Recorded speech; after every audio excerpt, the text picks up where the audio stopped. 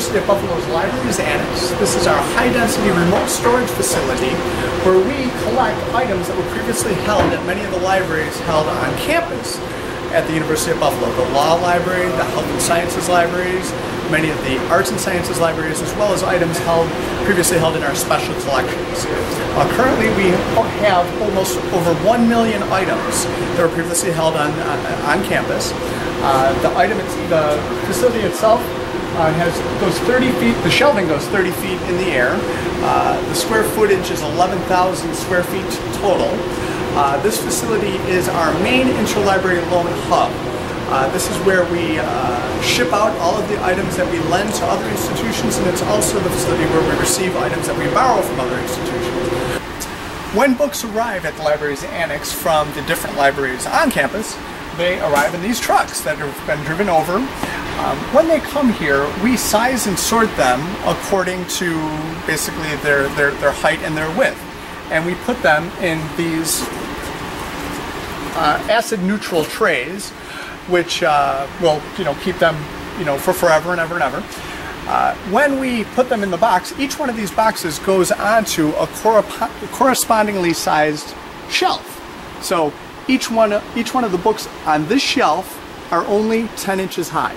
The ones on this shelf are only 9 inches high. The ones up there are 12 inches high. And basically with the high density storage facility, theory, we're maximizing the amount of space used here. We're not wasting any space. What that also means though is that we strip essentially a lot of the characteristics of the book away from it, and we only really know about the book through a unique identifier, which is the barcode that each item at the libraries has. So no longer is it shelved by the call number or by its subject. So you can essentially have a chemistry journal right next to a Shakespeare critique. If they're the same size, if they're the same width, they go in the same box. And go.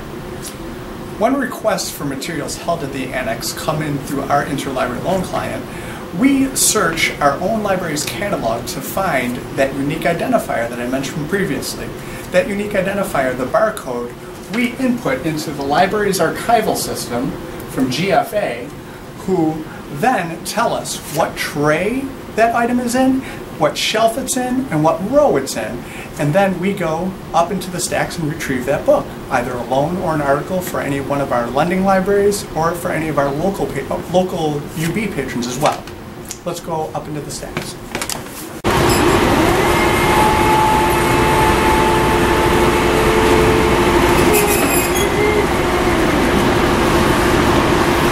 When a request from one of our institutions gets submitted through ILIAD, like I mentioned, we extract the barcode, we find out where it is in our stacks.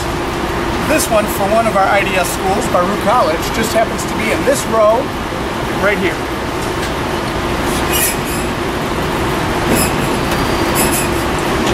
I was able to find out that this book, Film Comment, was held in the third row on the right-hand side on the 11th shelf in the 13th footprint on this tray.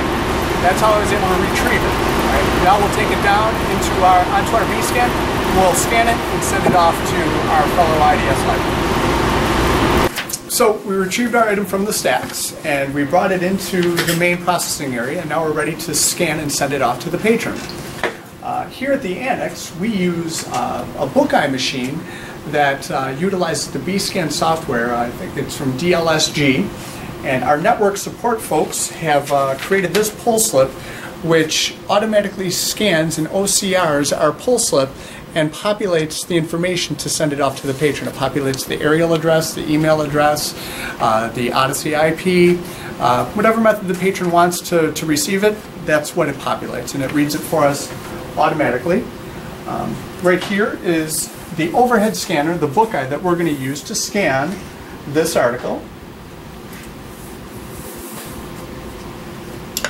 Right now I'm using a foot pedal, which is kind of like almost like a camera shot of each page.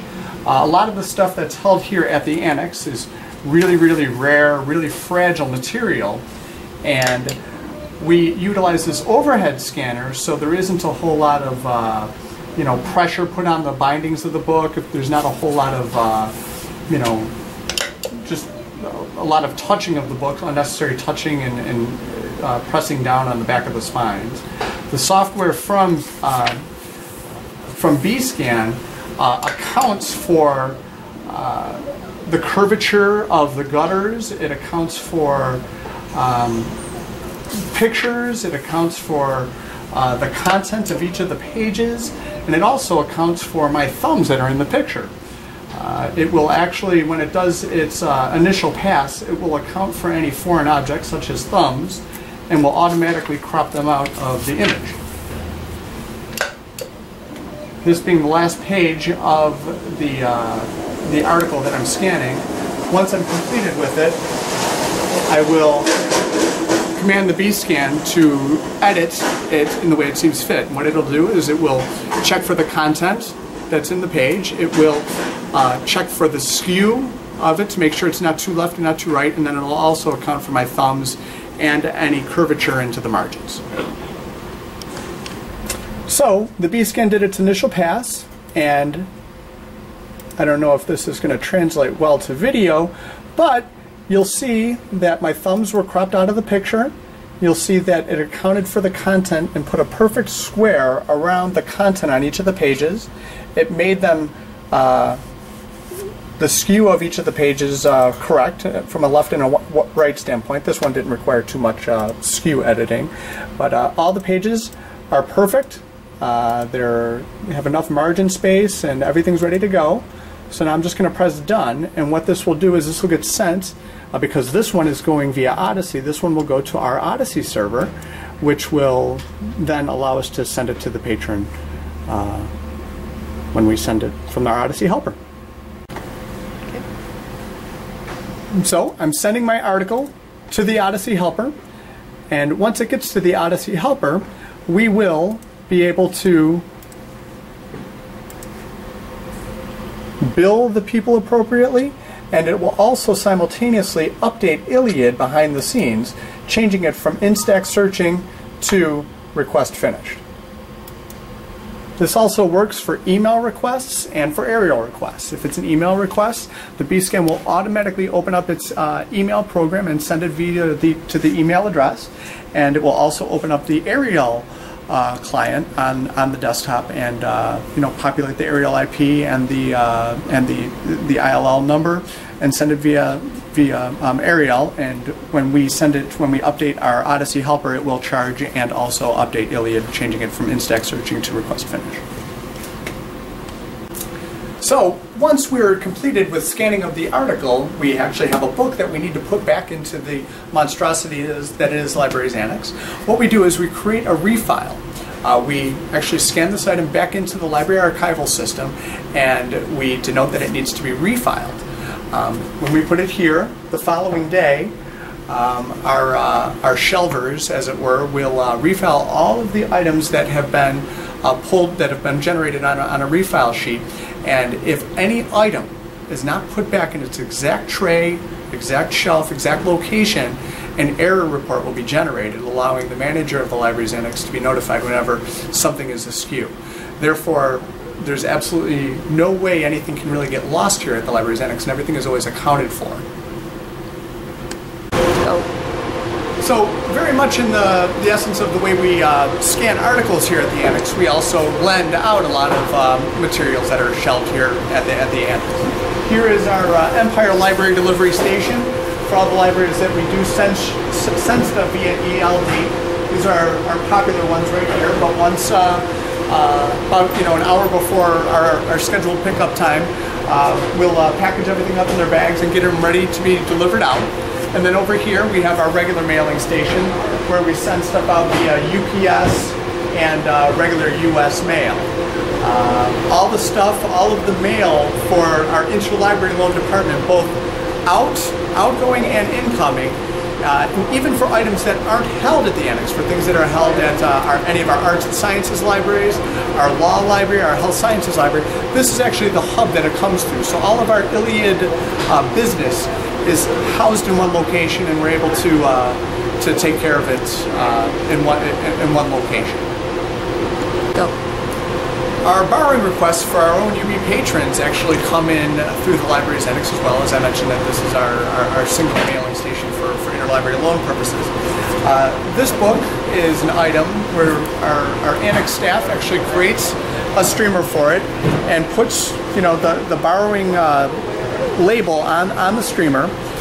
What we do is we create an item record, which is the same item number as the interlibrary loan request, our own UB-generated transaction number, and we create an item number in Aleph, our circulation ILS system. And when a user creates a profile in Iliad, they choose a library where they would like to pick up their material. If they're faculty and staff, we actually deliver it to their office. So when a user creates a profile, they'll select one of the myriad of libraries that we have here at the University of Buffalo, and we will deliver it, creating a hold for them for this item to be transferred to that library. If it's for a faculty or staff person that wants it delivered to their office, we will wrap it in this brown paper wrap and deliver it to their campus address that they have associated with their UB account. The items are tracked through our circulation system, so they'll get overdues when the item, or notices when the items are due. They'll also get overdue notices when the items are overdue, and that's how we track all of the stuff that we borrow from your institutions.